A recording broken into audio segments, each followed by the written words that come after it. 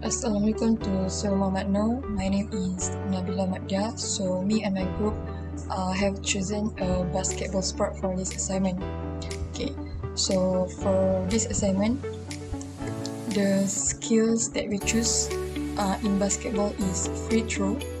Okay, so for movement skills, we have choose free throw. So under free throw, they have two primary movement, which is open skills and close skills. Okay, so if you see here, open skills, it occurs in dynamic environments, which is it is happen in a changing direction, and then open skill is more required to use tactical decision making. For example, in a basketball court, there have a lot of court people who attend the game and cheer to the team that they want. And then skills and technique for opponent team. So meaning that here the players need to be able know how the skills and technique that the opponent's team want to make when they playing the basketball. Okay, and then for the close skills is happen in the static environment, which is the players don't have to do any decision making when they playing the basketball. Okay, for example, the players need to standing still when they want to performing a free throw. Okay, next, this is the phase of performing the free throw skills in basketball. So we have three phases. The first one is preparation. Okay, for preparation is more focused on the position of the player when they want to do the free throw skills. Okay, for example, the players need to standing still and open wide their feet for balancing their body. So the biomechanical principles that happens here is the stability. Okay, so the second one is execution. So execution more focus on the movement, how the players move when they want to performing the free throw skills. For example, the players need to bend their knees, and the players need to move forward their bodies to make the ball towards the hoop. Okay, so the biomechanical principles that happens in this phase is maximum force, maximum velocity, and also impulse. Okay, the last is recovery. Recovery is more focused on the position of the throw the ball, meaning that here the players need to be in a recovery position. So this is meaning that this is because when the players throw the ball, performing the free throw skills, they have to be in a recovery position for balancing their body. So this is to prevent any injuries to the player. Okay, next we take a look at the muscle or bones that involved in free throw skills in basketball. So when we want to performing the free throw skills, so these are the muscles that involve. So the first one is hip muscles, which is the gluteus muscles. We have ankle extensor, knee extension, calf muscle, shoulder flexor, forearm muscles, and also elbow muscles, triceps, and also biceps. So these muscles occurs when we want to performing the free throw skills in basketball. My name is Dalia binti Edi alias Sadarani. Now I will continue to explain about form of motion in technique free throw basketball. The first one is linear motion. There are two types of linear motion. The first one is curvilinear motion and straight linear motion. When completing a basketball shot, the ball travel under the parabolic five paths. This is classed as a motion known as projectile motion. There are a number of factors that affect the projectile motion of a free throw. They include speed of release, and angle of release, and height of release. The parabolic path occur for a number of reasons, those reasons being gravity and air resistance. For a 6'4" player, the optimum angle to release is approximately 50.1 degree However, this does not take into account the speed of release. By increasing the height of the parabolic arc, the target starts become large, and increase the release angle would increase the amount of force required for the ball to get to the hoop, which may reduce the occur of the shoot. Next is rotational motion. Rotational motion occur at each of the bend fracture within the body. For example, for an effective shoot, the knee should be bent at optimally go degree.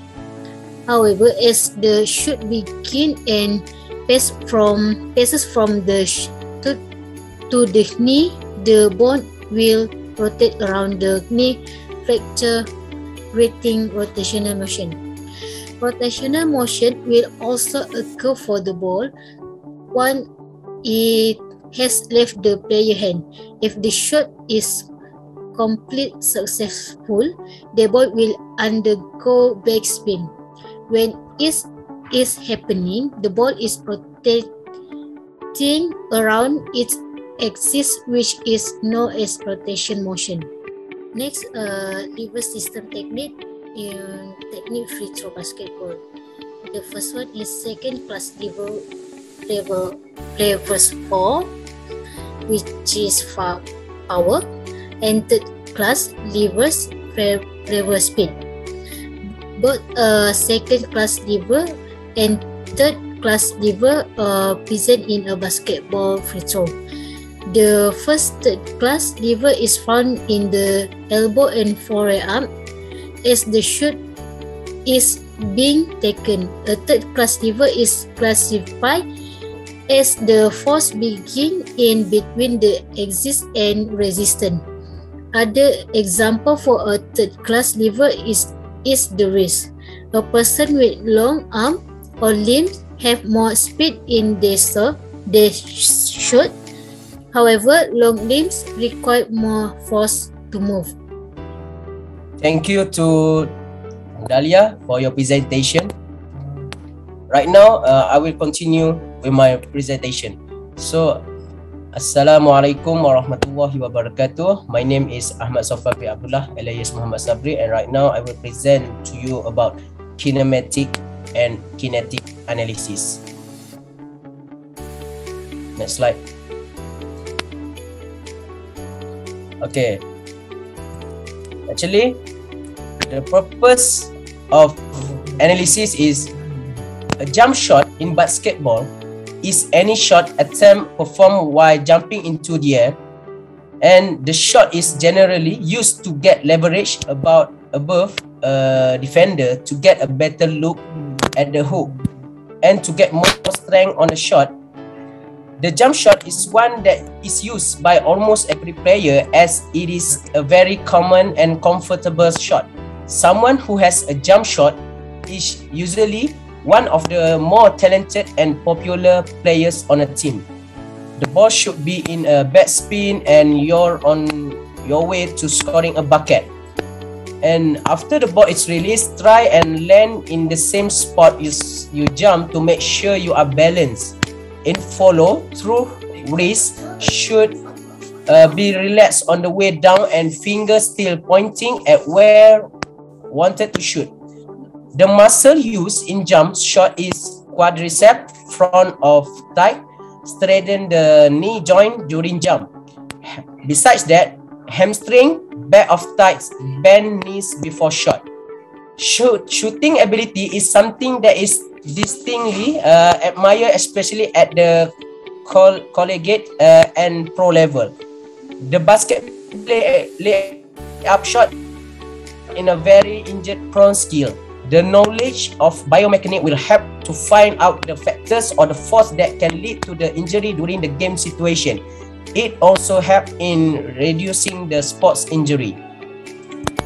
So, next slide.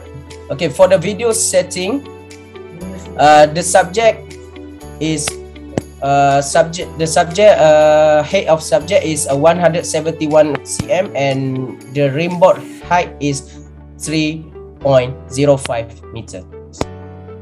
Okay, that is the video setting or the technique of the free throw.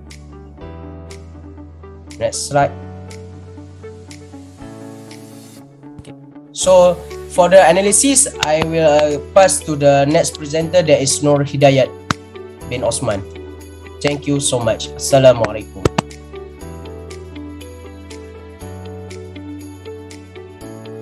Okay, thank you for the previous presentation, which is Abis. So, I will continue my presentation.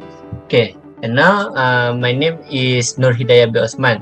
So, we go through to the analysis. Okay, this the analysis for the subject. Okay, in Kinovea, we use for the height of the subject is 1.71 meter and the rim board is 3.05 meter. Okay, so the rim board is the game board. Okay, the according for the game. Okay, next. I will discuss about the rope, the degree of the knee. Okay, if we look at the wrist motion of bent arm, when the subject want to do the standby jump shot, is the 127.4 degree. Okay, that is the arm when the subject want to standby jump. Okay, and then look at the range of the motion knee to standby height jump is 151 degree. Okay, if we look at the picture, we know that the subject will bend the knee until 151.6 degree. Okay, that's mean the subject want to do the standby to the jump shot. Okay, next. Okay, this the subject want to do the high jump. Okay, in the position when the subject want to the jumping. Okay, we look at the orange color. Okay, the orange color means that when the subject want to high jump. Okay, so the higher is 0.97 meter. Okay, that is the starting point when the subject want to jump. Okay, so the subject bend the knee. We look at the room of knee. Okay, the subject can do bend the knee until for the 132 degree. Okay, then the arm also bend until for 89.8 degree. Okay, so we look at the next slide. Okay, this the subject release the ball. Okay, it will get the force from the energy. Okay, so in this context, okay, I will show when the subject throw the ball. Okay, it will release the force of the velocity. Okay, if we can look the pink color. Okay, pink color and the time. So the speed of the ball we can reach at the 6.22 second, 22 millisecond, and then the time is 0.13 second. So that means when the subject threw the ball, that is the high speed from the subject.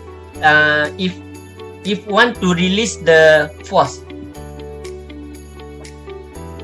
Okay, so the ball can go faster and can make the ball curve into the rim board. So next, okay, this the subject release the ball. Okay, when the subject jump height, it will increase the height up to the 0.57. Okay, that means the subject will jump height into 1.54 meter. So the starting point of the jump is 0.97, and then when the subject go jump height, it will increase 0.57. So while in jump position, the leg will straight.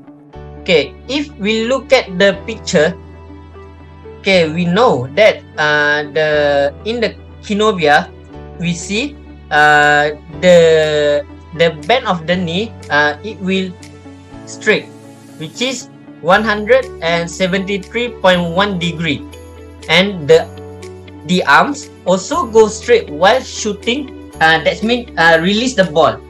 Okay, so the arm can do 159.4 degree until go through the rim board. So we can look the speed of the ball can go faster, and the speed of the ball can reach at the 6.24 millisecond. Okay, in the air, the ball will go curvely. So the ball will go into the rim board. So that's it from me for about the Kinovea. Okay, so I will pass for the next presenter.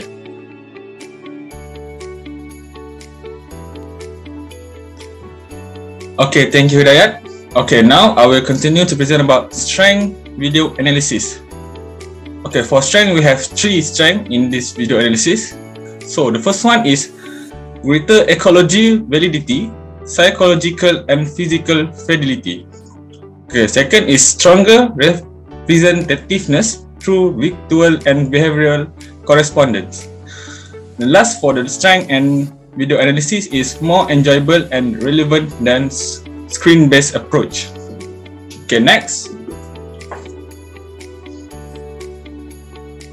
Okay, so for witness video analysis, we also have 3, which is the first one is limited ability incorporation of perception action loop. Second is motion sickness risk. And lastly is current approach have used stationary footage due to limited opportunities for camera movement. Okay, next.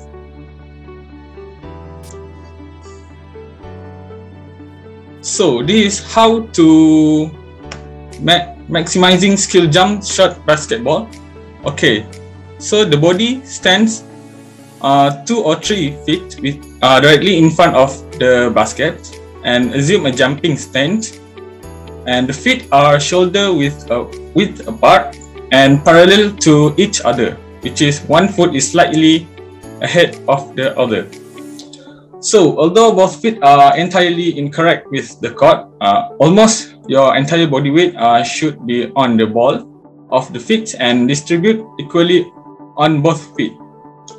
So your shoulder should be square to the basket and slightly ahead of your hips, which should be directly over the midpoint of your feet. And then your head should be erect. Okay. Okay, now I will pass to the next presenter. Thank you. Okay, so for the conclusion, when we want to perform any basketball skills, especially free throw skills, we must have the power and also strength. This is because free throw skills include momentum, open skills and close skills, velocity and also accuracy. So in basketball, focusing and also aiming is very important things when performing the free throw skills. Yeah, so that's all for our group. Thank you.